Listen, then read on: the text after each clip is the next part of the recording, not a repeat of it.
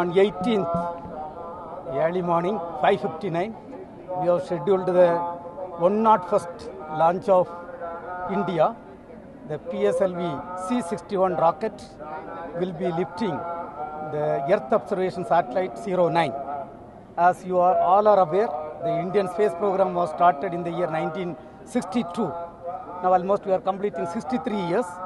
This will be the 63rd launch of the PSLV. And we are going to have a Earth Observation Satellite which is going to serve the country in all domains of Earth observation. It will be all-weather satellite. Irrespective of the cloud or rain, it can take the Earth observation data and serve the country in all domains.